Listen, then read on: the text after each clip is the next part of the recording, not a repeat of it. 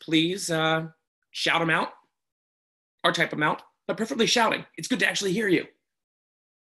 And not literally shout. You don't have to go, "What's a solvent?" But, if you do have any questions, please chime in, okay?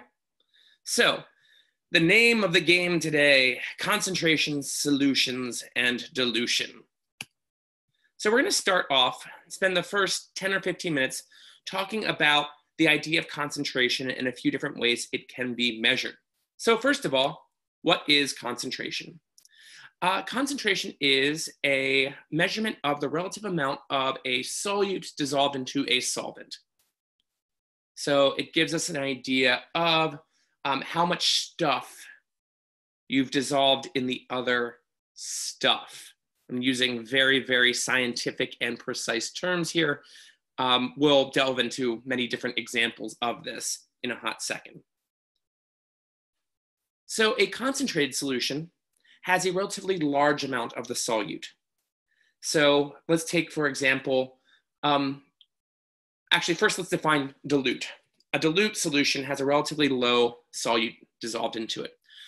So an example of a dilute solution versus a concentrated solution would be if you had a pot of water and you put a crack of salt into it.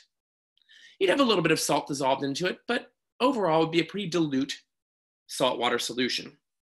Now, if you went over to the ocean and you took a scoop of water out of it for some reason, that would be an example of a concentrated salt solution. There is a lot of salt, of brine dissolved into the ocean. Okay, and if at any point you want me to slow down, change the pace, etc., please just let me know. Also, I'll be posting this video as soon as it processes from Zoom, so be able to rewatch it for any calculations and things like that. Okay. Any questions so far? Yeah, this is kind of a side thing. So when dissolving salt in water, there comes a point where the water is completely saturated with salt, and literally Correct. Salt will just sit in the bottom, right? You're actually looking ahead to the last slide of today. So we'll talk about that. Okay. Everything does have a limit as to the amount of stuff you can dissolve into it. And so we will address that. But yes, there becomes a tipping point for salt water. If we'll get to that. And there's I've got a dumb anecdote regarding that as well. So yes, hold on to that question. So we're going to look at 4 different ways of reporting concentration. The first is mass percentage. Mass percentage is useful when you're dissolving a solid into a liquid. So if you know how much liquid you have and you're dumping in, however much solid, it's an easier way than measuring, say, the volume, because solids, can be kind of packed into different volumes. Anyway, an example. Well, first, how do we calculate it? Mass percentage is equal to the mass of the solute that you're dissolving divided by the total mass of the solution, then times 100, because it's a percentage. Okay? So it's literally, if you have, say, 100 grams of stuff, it tells us how many grams are a given substance. So if you have a mixture that consists of sugar, salt, water, carbon dioxide, some sort of salty soda pop, I guess in this case, it tells you the actual mass breakdown, how many grams for every 100 grams are sugar, salt, etc. So for example, let's say you have 20 grams of sugar and you're dissolving it into 100 grams of water. Well, the way that we would do this calculation is the mass percentage is equal to, in this case, our solute is the sugar. So we're pouring sugar into water. Maybe it's tea, maybe it's coffee. I don't know, maybe it's just a glass of water that we're making sugary. So 20 grams of sugar, that's our solute, divided by, and then in order to get the mass of the solution, we need to take into account the fact that, well, both the sugar and the water are contributing. So it's 120 total grams times 100. And again, the way that we got that number is 20 grams of sugar plus 100 grams of water gives us our 120 total grams. And this ends up being 16.7% sugar by mass.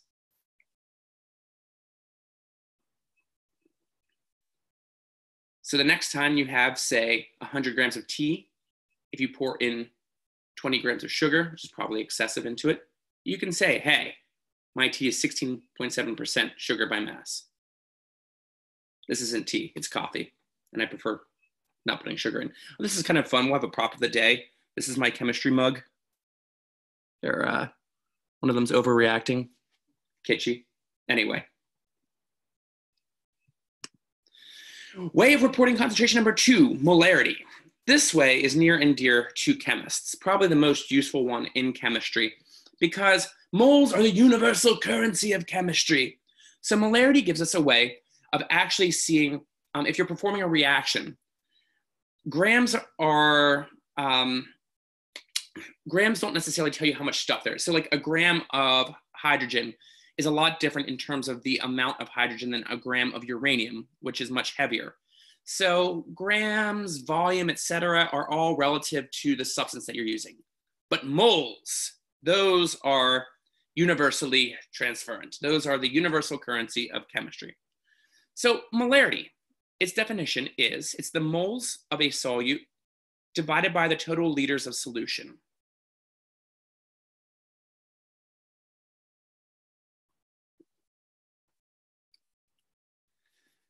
So molarity, we sometimes say moles per liter, we sometimes say molar. The way that we represent it is just by using a capital M. So capital M means the moles per liter of something. Take, for example, let's say you dissolve 6 moles of hydrochloric acid into 2 liters total of solution. The way that we would calculate this is the molarity is equal to, we have 6 moles of HCl that we're dissolving, divided by the 2 liters of solution. And just so that we don't have to keep writing out writing out the whole word solution, Solon is a common abbreviation for it, equals 3 molar HCl.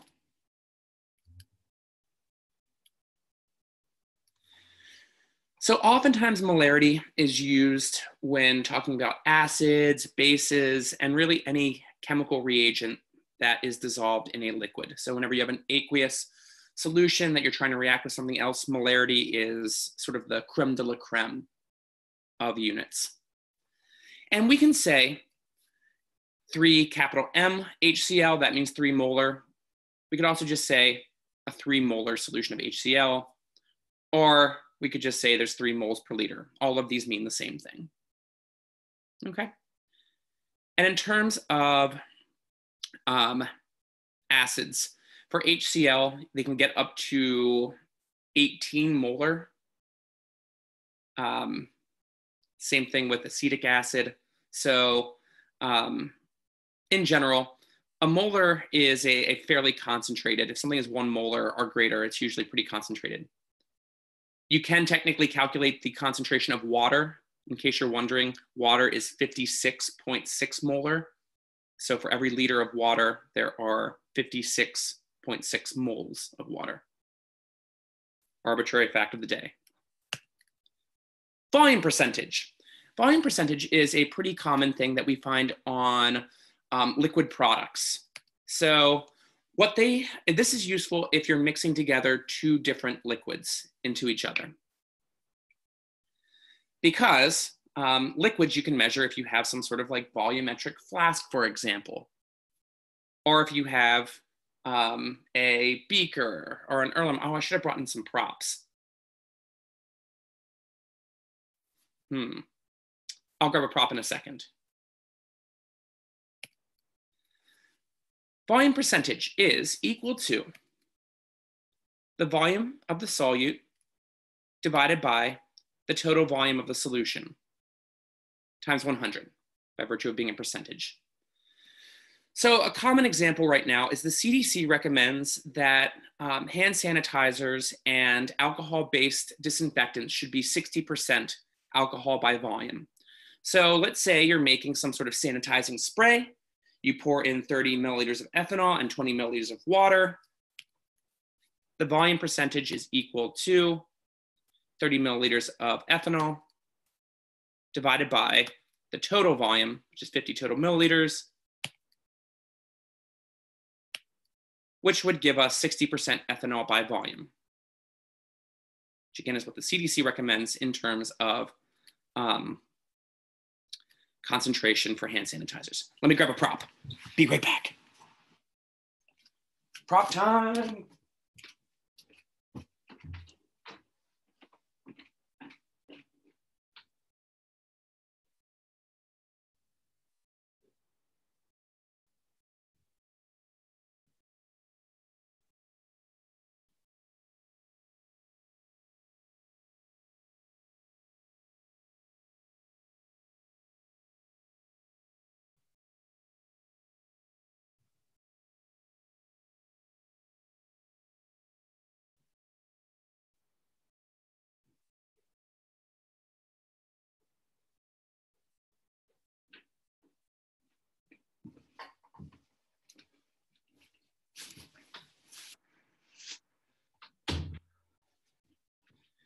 Okay,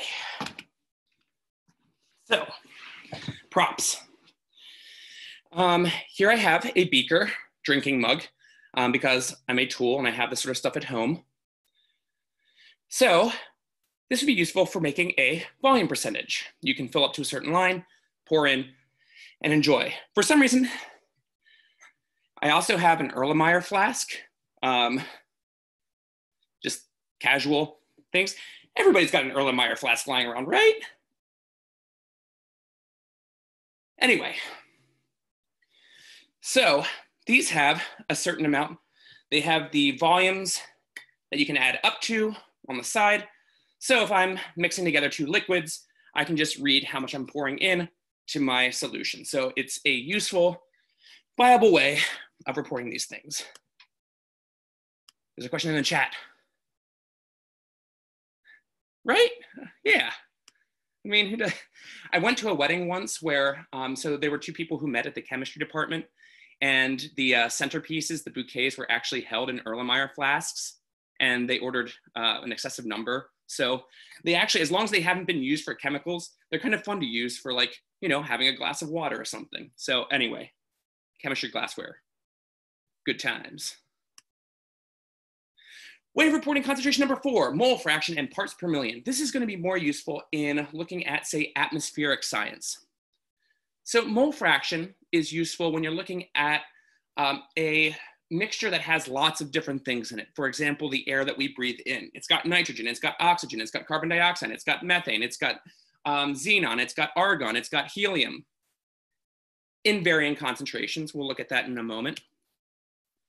And the way that we define mole fraction is it's literally, if you have a sample of, it tells you how many moles of a substance you have for every given amount of a sample. So we define it as X sub A, and we have N sub A divided by N tote. N sub A is the moles of whatever substance you're looking at, and N tote is the total moles in the sample. And in about a minute, we'll look at the specific example, the breakdown of our atmosphere, to kind of make this a little bit more tangible. But basically, mole fraction tells us for every, 1 mole of sample, what fraction of that is a given substance, like nitrogen or oxygen, etc. Okay. By definition, mole fraction must add up to 1. So if you're looking at a collection of things, and you're adding together all the mole fractions, if you're taking into account all the different things present in this mixture and you add up their mole fractions, they have to equal 1. So like if you're looking at the atmosphere and you add up the mole fractions of all the gases, they have to equal 1 because you're taking into account 100% of the atmosphere. So N sub A plus N sub B plus et cetera, however many things you have, they all have to equal 1. So this can be useful if you know that you have, say, 20% one gas, 30% another gas, and then some mystery gas. The mystery gas would be 50% of the remaining 50% of the sample. Which brings us to parts per million. Parts per million is useful if you have something that's very dilute. So parts per million is oftentimes used for, say, metabolic byproducts in the body. If they're not very concentrated, saying parts per million is more useful than saying, say, 0.000003 molar. Parts per million just gives us a more workable number. Another common example for this is when looking at things that are dilute in our atmosphere, like, for example, argon or helium or carbon dioxide. Again, more on that in one moment. And so parts per million is literally, for every 1 million molecules you have in a sample, how many of them are a specific substance? And mathematically, we can define it as the mole fraction times a million. So that's a quick way that we can go about finding parts per million if we have mole fraction. This again becomes easier if we have a concrete example. So let's take a look at a concrete example. Here we have the breakdown of gases in our atmosphere. So most of our atmosphere is made of nitrogen, N2. N2 is an inert gas. It's got a triple bond. It's really strong. It's hard to break. It doesn't react with much. So as a result, it's okay that we're breathing in a lot of it. About 78% of the air we breathe in is nitrogen. It goes in, it does a lot of nothing, we breathe it out. It's cool. Oxygen's about 21% of the air that we breathe in. Obviously, oxygen does do something. It's kind of important. And then we also have argon, CO2, neon. This is an abridged list. There's also a bunch of other noble gases that are present, methane, other various things like that are present in air. So let's just do an example calculation. How many parts per million carbon dioxide are in the atmosphere? So what we would do is we would look at our table here, and we would look for CO2. So there it is. And we can see here that the mole fraction of CO2 is 0.000394, et cetera. So if you're reporting the amount of carbon dioxide, saying, oh, well, the mole fraction of 0.000394, and it would get a little bit old. So instead, mole fraction gives us a viable way of reporting it. So the parts per million of CO2 are equal to the mole fraction times a million. So we'll multiply those two numbers together, and we end up getting 394 parts per million. It just gives us a more tangible number to work with. Are there any questions? Anybody?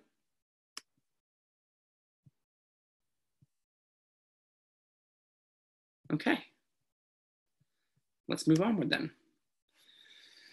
So here's an example calculation. You can just go back a slide really quick. Absolutely. Thank you. Sorry. No, don't apologize. I'm sorry. I added this slide in this morning as an example. So I'll throw this one into the lecture notes, the skeleton notes that are posted.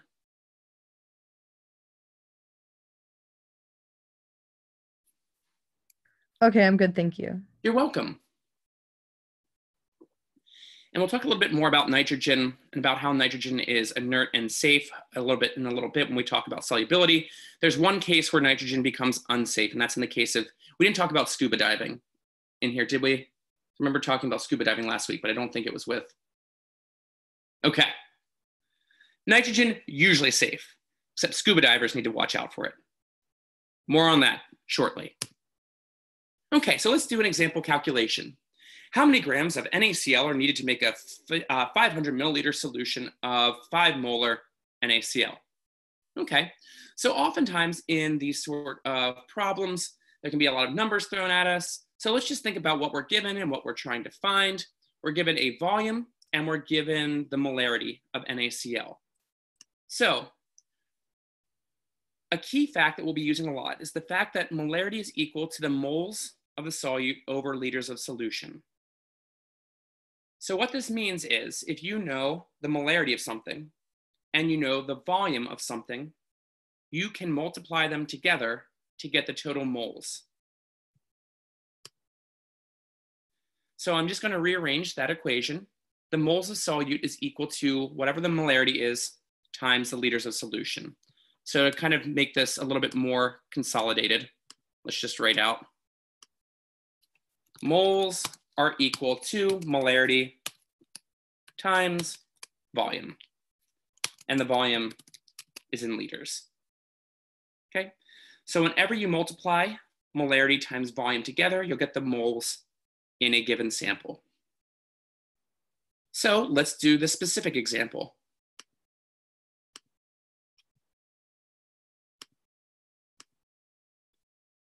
So we have 50 milliliters. And remember that for every 1 liter, there are 1,000 milliliters. I did not place the text very well. Let's change that.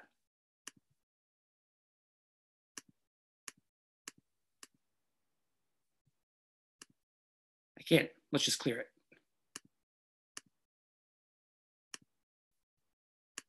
I use the built-in PowerPoint pen instead. So moles are equal to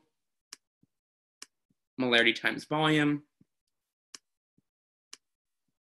And we want to make sure that the volume is in liters. So we've converted into liters. The moles of solute will be equal to the 5 molar times the 0.5 liters, which equals 2.5 moles of NaCl. But are we looking for moles here? No, we're looking for grams. But if we know moles, we can find grams. So it's 2.5 moles of NaCl. Using our periodic table, sodium weighs 23 grams per mole. Chlorine weighs about 35, so we'll add those together. Ends up being 58.44 grams per mole. Moles cancels out, and we're left with grams. Okay. So if I wanted to make a salt solution, say for some sort of,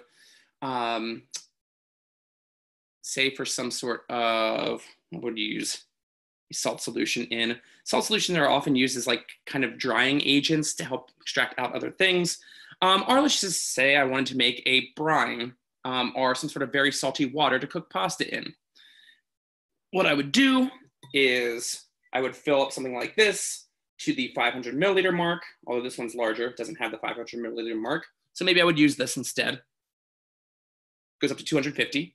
So I would pour 2 of these in to my pot and then measure out 146 grams of sodium chloride. And voila, I would have myself a 5 molar solution of NaCl. Any questions about that calculation? Okay, so the next one is a little bit more intense of a calculation, but it goes through, this is basically, if you could calculate something like this, you could calculate really any of the things that we'll see. This is a little bit more difficult than most of the problems we'll be working with, but I think it's a good challenging problem to work through. So I don't know who all has calculators now. I was going to do this as a remote clicker question. And look at that fun little animation. No, the beaker, where's it going? It's disappearing. Oh, it's being replaced with answers. But I'd like to give you all, since I think it's a pretty good problem and it's based in fact, acetic acid is about 5% vinegar, or is about 5% acetic acid. But we're going to revisit this problem on Friday. Please give it a try before then though, because again, it is a good, nice, challenging problem to work through. So given what we talk about today, I'd like you to revisit this problem, but for now, we're going to move on. So if you have a solution with strong electrolytes in it, those electrolytes, again, the definition of an electrolyte is something that dissociates into ions in solution. So a common electrolyte used during winter is calcium chloride. Calcium chloride is in road salt. And what happens is calcium chloride dissociates into, well, for every 1 calcium chloride, we have 1 calcium, 2+, and we have 2 chloride ions. So each calcium chloride dissociates into 3 ions. And this is significant because the more concentrated a liquid solution is in terms of ions, the lower the freezing point gets. There's this whole realm of study in chemistry called colligative properties that we won't really be discussing, except for now, because I'm discussing it right now. But just FYI, the more concentrated, the saltier a solution is, the more ions you have in water, the lower the freezing point gets. So that's why you put salt, calcium chloride, on roads in the winter because it lowers the freezing point, and as a result, if the temperature outside is less than 0 degrees Celsius or 32 degrees Fahrenheit, it can remain liquid water by virtue of having these ions dissolved into it. It also increases the boiling point of liquids. So if you pour salt into, say, if you're cooking pasta and you make a salty solution to boil it in, you're actually increasing the boiling point. Not significantly, but by a little bit. So if you had a 1 molar solution of calcium chloride, it's a strong electrolyte. And strong electrolytes, do they stick together well in water? Nay, the water breaks them apart into their constituent ions.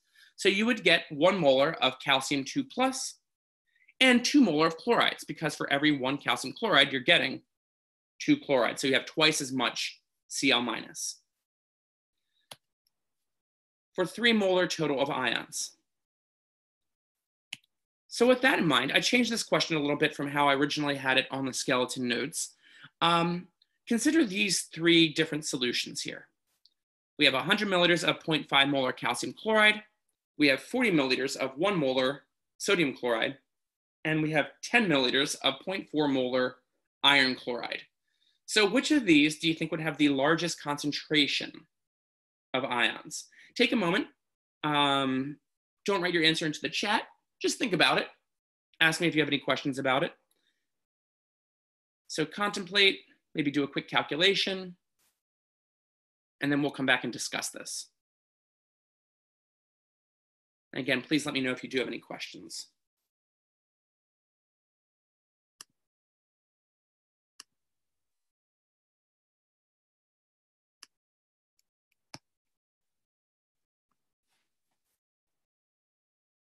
And a system that we've been using that works pretty well is when you feel ready, just type in ready or say ready, and then we'll discuss.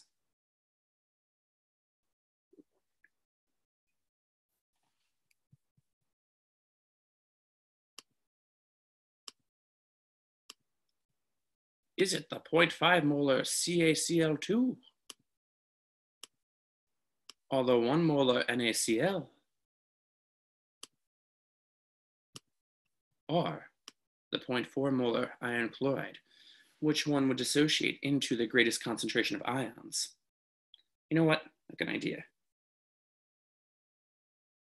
So I'm not just awkwardly narrating. Let's use a little theme music here.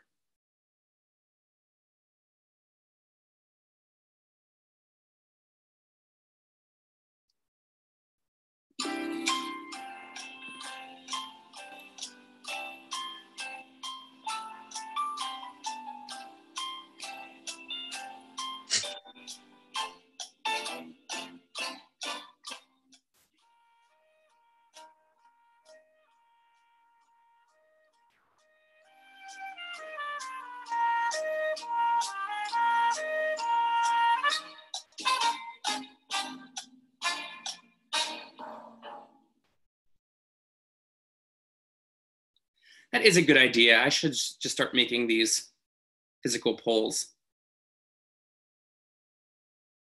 Okay. Ooh.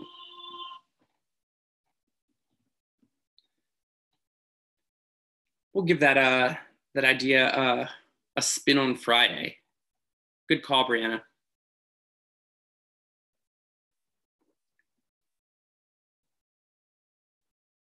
What do you think? Ready to go? All right, let's discuss this problem.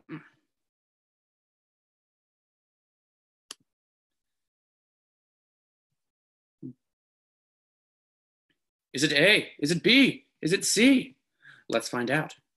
So, for calcium chloride, for every 1 calcium chloride, it turns into, for every 1 molar of calcium chloride, you get 3 molar worth of ions. So, it's 0.5 molar. But for every 1 molar of calcium chloride, we actually get 3 molar of ions because each one dissociates into 3 ions, which means that this would have a total concentration of 1.5 molar ions. For our sodium chloride, it's 1 molar NaCl, but for every 1 NaCl, how many ions do we get? Not 1, not 3, but 2, which would give us 2 molar of ions. And then finally, iron chloride is 0.4 molar in this case for every,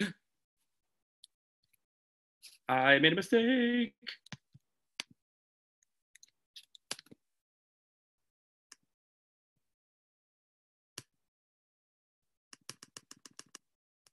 Yes, as I was saying, for every 1 iron chloride, you get 4 ions, 1 iron and 3 chlorides. So this would be 1.6 molar, which means our winner is the NaCl here, okay? So in this case, when dealing with concentrations here, did the 100 milliliters and the 40 milliliters and the 10 milliliters have anything to do with our answers in terms of concentration? Nay. If you have a whole ocean worth of salt water and you take a scoop of salt water, again, for some unknown reason out of it, the scoop is going to have the same concentration of ions as the entire ocean. So here we were just looking at concentration. The volume did not come into play. Any questions about that?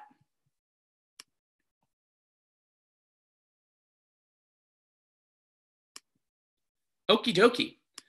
So now, going off of what Zachary mentioned before, there is a limit to how much solute we can dissolve into a solvent. Enter the concept of solubility. Solubility is the amount of a substance that dissolves in a given solvent at a given temperature to form what's called a saturated solution. So all solvents have some sort of tipping point. Some things you can dissolve a lot of solute into. An example is salt and water. So salt water, I don't know about you, but my friends in middle school, and actually past middle school, very mature. A common prank was if somebody were to go, say, buy a tasty cake after lunch, somebody might go up and start dumping salt into their beverage. Not cool. Not cool. Anyway.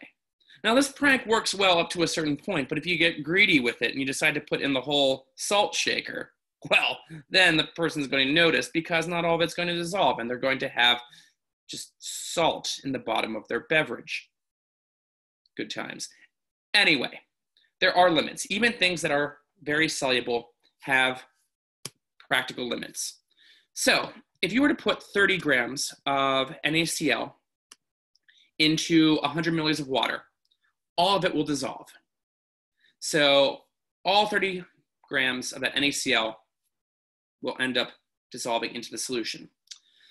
If you were to pour in 40 grams, you'd find that 4 grams of it will not dissolve into the solution. So what this means is that the tipping point of water at room temperature is 36 grams for every 100 milliliters, or 0.1 liters. So we could report that in grams per, milliliter, grams per 100 milliliters, grams per liter, etc. Which is still actually a lot of salt, but there is still a practical limit. So, saturation versus supersaturated, an example experience. This is one of my favorite demos to do in class. We make a pillar of salt using sodium acetate. Obviously, I will try to do some kitchen demos moving forward. I don't have sodium acetate though, so I couldn't make the solution. But this is, if you're looking for an activity to do, this is kind of the chemistry behind making rock candy. So let's talk about, I'll show you a video of what happens when you do this reaction. But first, let's make some definitions. Saturated versus supersaturated. A saturated solution has the maximum amount of a given solute that will dissolve in a solvent under a particular set of conditions. So once you've reached that tipping point, once you've reached that 36 grams of salt for every 100 milliliters of water, that's called a saturated solution. Nothing else will dissolve into it. So before that tipping point, it's called unsaturated. Once you get to that point, it's called saturated. There are ways, however, of making a supersaturated solution where the amount of stuff dissolved in your solution is actually more than it can physically hold under those conditions. So let's pull up a video here of this phenomenon.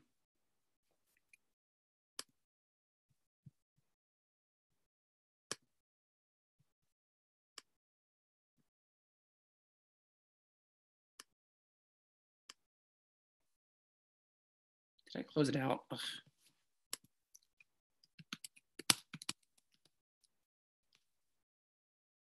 Just give me one moment.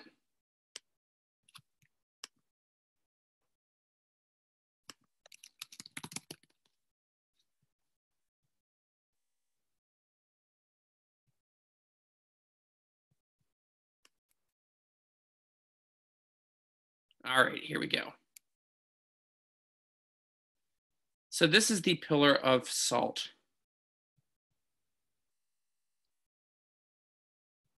Let's wait for the video to load and I will put it onto our screen.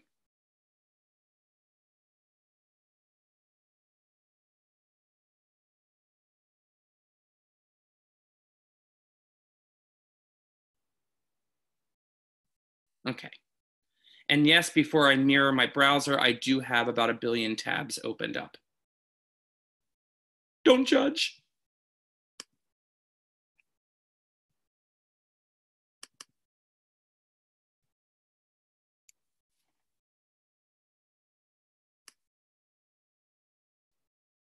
Okay.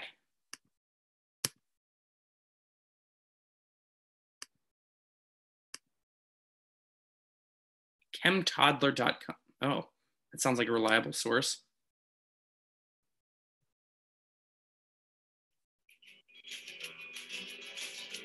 Let's get to the good stuff. Okay.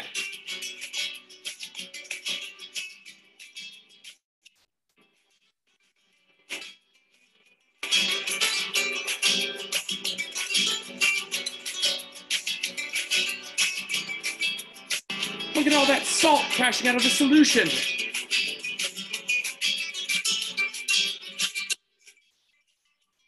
Might just have flamenco guitar to go with it too.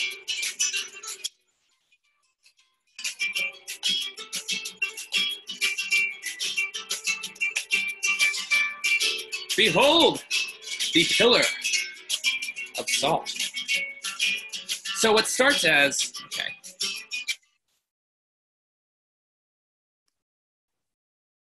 So what starts as what looks like an innocuous collection of just water, it's just clear water.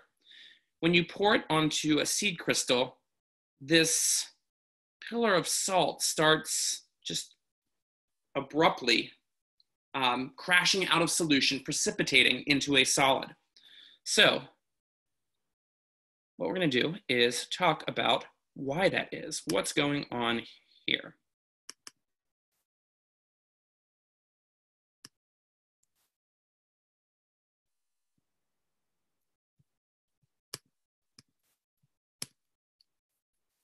Okay, I'm going to come back to this slide. I'm going to jump to the next one to talk about what's happening here.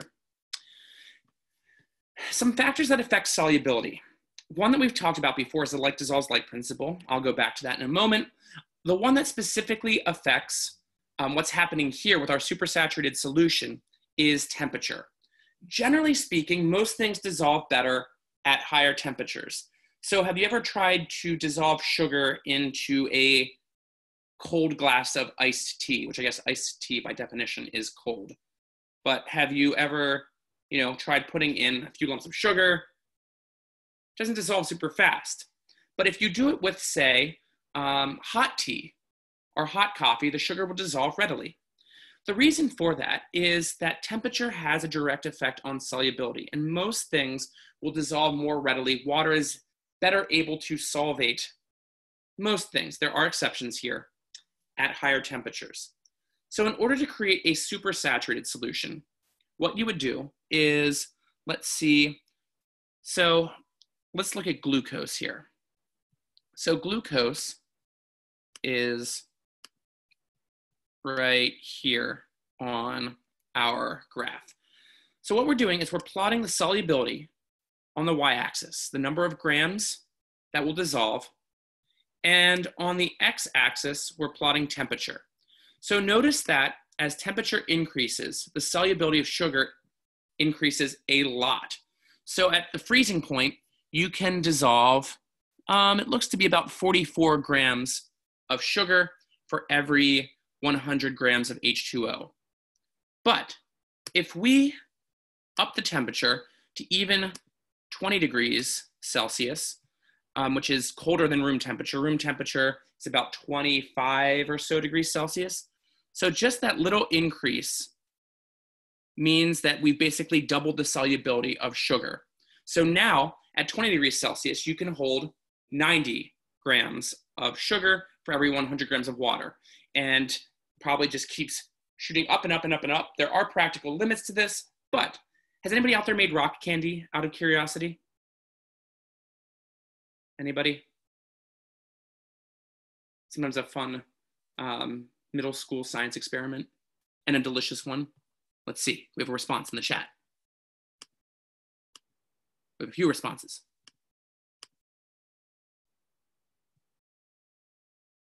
Okay, cool. So some of you have participated in this phenomenon of supersaturation. Basically, the idea is you boil water. You can dissolve a lot of sugar in boiling water. Then you cool it down to a much cooler temperature. At colder temperatures, sugar isn't as soluble. So what you've done then is you created a supersaturated solution. So if, for example, you boil the water and you dump in a bag of sugar, that sugar will probably dissolve pretty readily. Once you cool it, though, to 0 degrees Celsius, you've dissolved more sugar than it can actually handle. The thing is, it doesn't precipitate out as a solid immediately. It needs to be perturbed somehow. So you have a solution that's on the edge. Once you do something to push it past the tipping point, in the case of rock candy, you put in a string. The string acts as a nucleation site where the precipitate, the solid, can start forming, and you get these crystals that form out. That's the idea behind rock candy, is taking advantage of a supersaturated solution. So, going back, another thing that affects solubility that we've already talked about is the like dissolves like principle.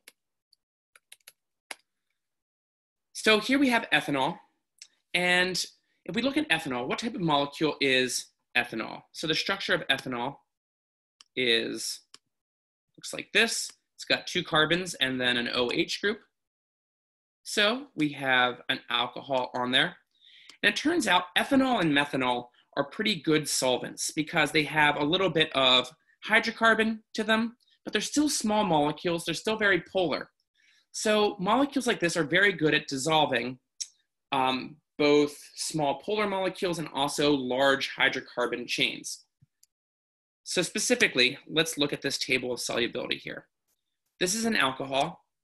It has the trifecta of intermolecular forces. It's got London dispersion forces. It's got dipole-dipole interactions. It's got hydrogen bonding. All of these things are available to it.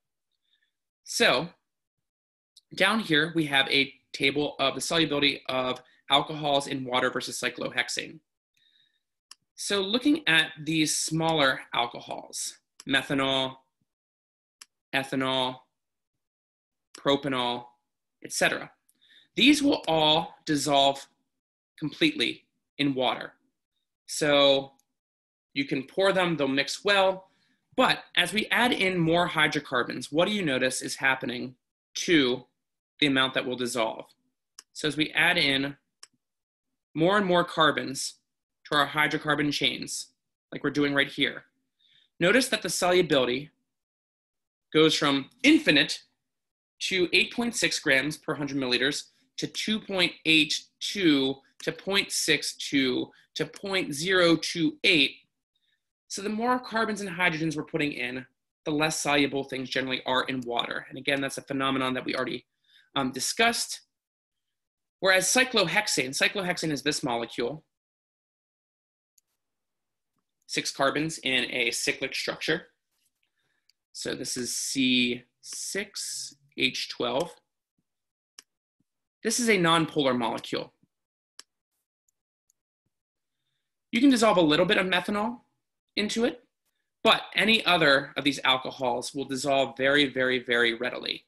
So you can dissolve an infinite amount of ethanol, propanol, butanol, pentanol, hexanol, etc. So that, again, is an application of the like dissolves like principle that we've already explored.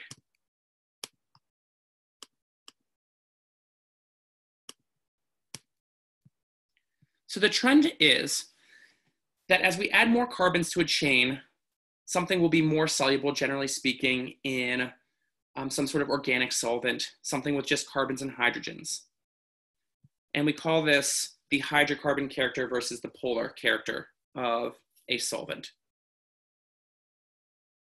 So this we've discussed more before, but this also affects solubility.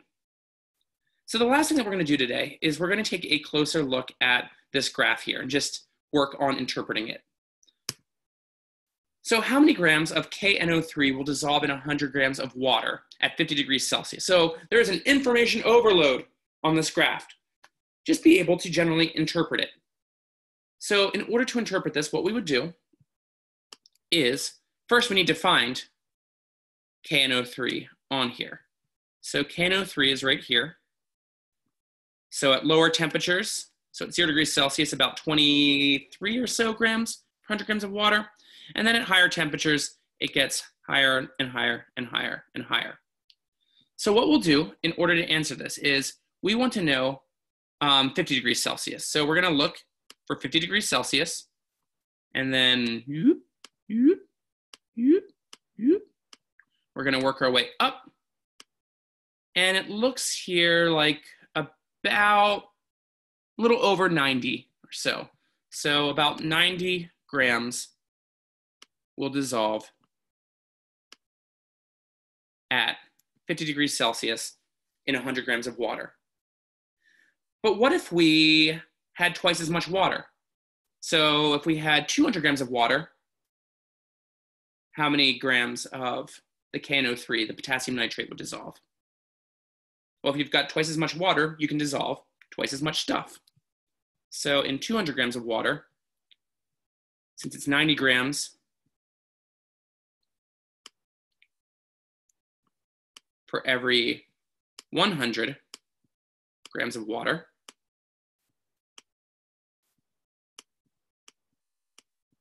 all we have to do is multiply this by 200 grams of water.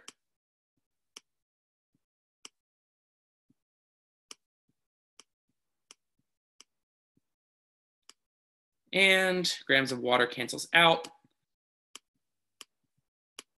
And we'd be able to dissolve 180 grams of the KNO3.